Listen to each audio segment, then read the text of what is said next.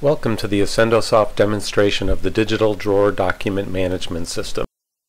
Today we will discuss the two primary methods of adding documents to DigitalDrawer. The first method will be used when you need to insert just a few documents into the system. This can be done within the main DigitalDrawer application.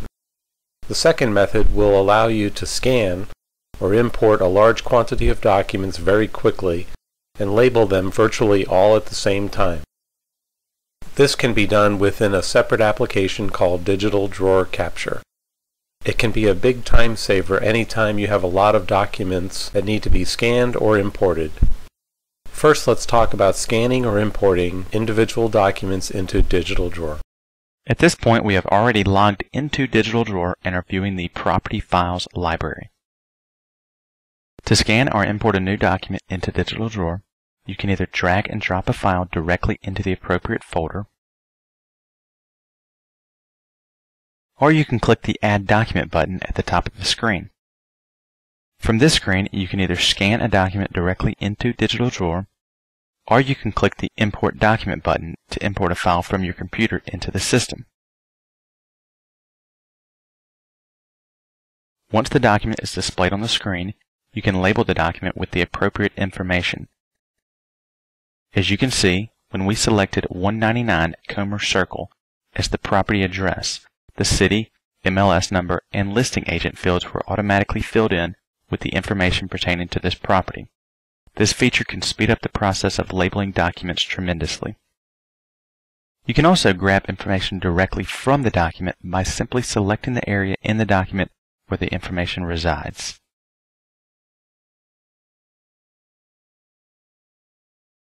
You can then paste that information into the appropriate field by right-clicking your mouse and selecting Paste.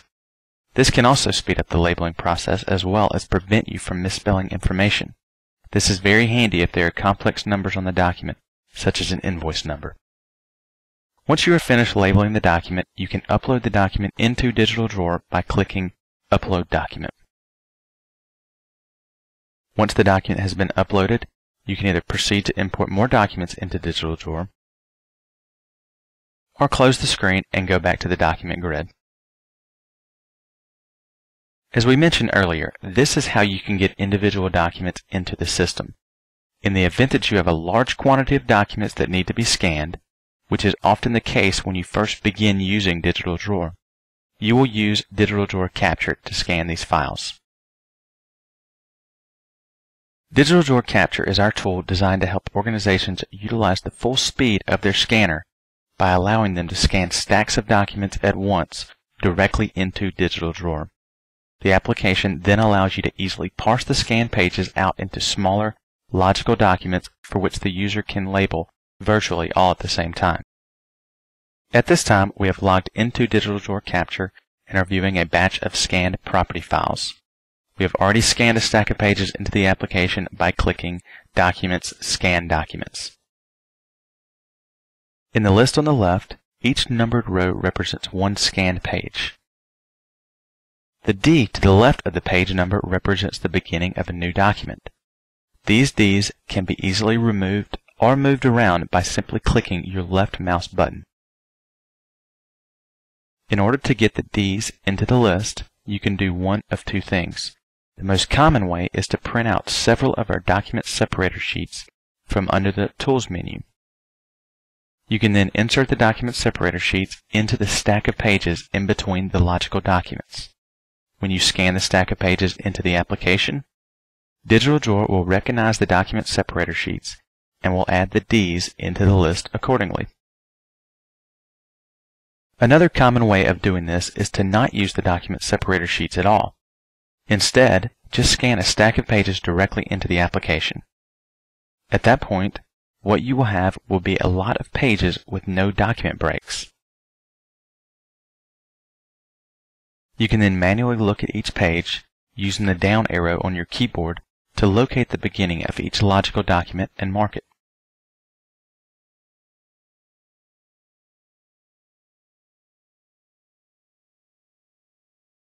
Regardless of the method that you use, you are able to scan a large number of documents all at one time instead of having to scan each individual document separately. This is a big time saver that will greatly reduce the time it will take your organization to become paperless. At this point, we are now ready to begin labeling the documents. This is a very quick process and one of the biggest benefits of using DigitalDrawer Capture as opposed to some other scanning application. We will start by labeling the first document in the list using the exact same method that we used previously in the main application. As you can see, the index data that we just entered is applied to each page within this document. You can quickly label the next document by clicking the Copy Previous button, which automatically applies the index data from the previous document to this document. You then simply need to change the information that needs to be changed. Clicking the Next Document button will jump you to the beginning of the next document. We will now quickly label the rest of the documents using this method.